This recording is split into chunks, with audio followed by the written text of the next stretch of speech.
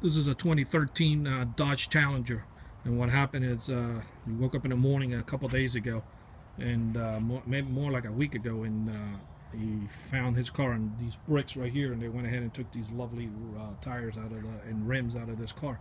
So he ended up getting the rims back today, and he gave us a call and asked us if we can incorporate something to his factory alarm that if it happens again, the factory alarm will fire off. Because what happens is with these factory alarms, they lock and unlock the door. If they open the door, it fires off, but everybody in the mother knows that. So if they'll break your window and jump in, nothing will happen. If they can leave your car in 4 bricks, take that spoiler in the back, do whatever, pretty much beat the hell out of the whole car with a baseball bat, and nothing will happen. So we end up sticking a tilt and shock sensor to the vehicle. And basically, you can do the same thing. You're gonna hit lock.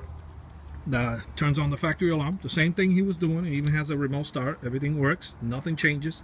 The only thing we're adding is a shock sensor and a tilt sensor for the rims and tires.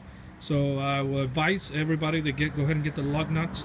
That way they're forced to make a lot of impact to take them out.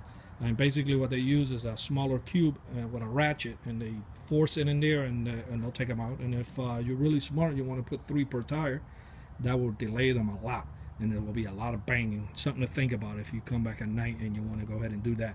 But in any event that they go ahead and try it, now, if any banging on the car, the alarm will fire off. Okay. I'm going to go ahead and hit the unlock to shut it off. And basically it's the same thing. You lock and unlock it if anybody walks up and bangs on your vehicle. And it will also take care of the glass too.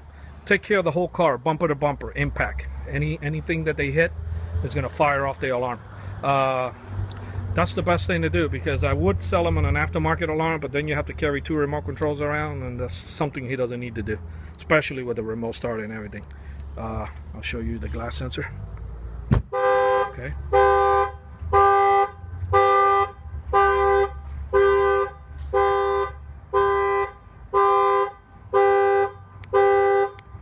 Go ahead and shut it off. This alarm was installed here in Miami, Florida by Auto Alarm Specialists. Thank you for watching this video.